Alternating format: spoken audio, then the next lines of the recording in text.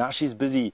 She's canopied herself over it, holding it with her front legs. There we go, another environment. Wow, she keeps on stabbing this grasshopper. Have a look at that. She's got the perfect web for catching a grasshopper. Grasshopper mistimed his jump. She's now grabbed him. Have a look at what, is she holding him with a leg there, Dave, or what she's holding him with? So tough to see. I'm going to have to get a little bit closer there. Oh, she's bitten the grasshopper on a leg, so she's actually holding the grasshopper by one of the back legs. How epic is that?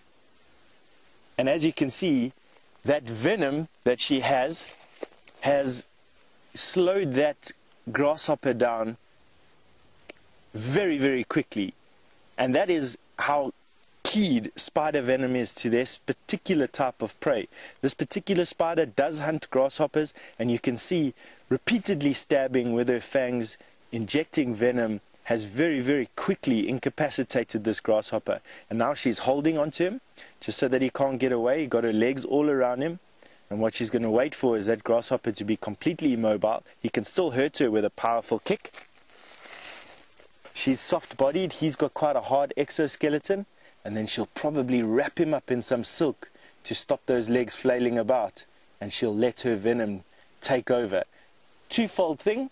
One, the venom incapacitates that grasshopper. Secondly, it is actually starting the digestive process. So what it'll do is it'll start to liquefy the inside of that grasshopper. And when it's completely liquefied, she'll then suck out all the juicy juices. And that's how she gets her nourishment. And I'm very glad for her, shame. She's in a particularly bare patch of vegetation, not many grasshoppers around here. In actual fact, I can't see any discarded remnants of grasshoppers. I don't know when last the spider ate. But have a look at that.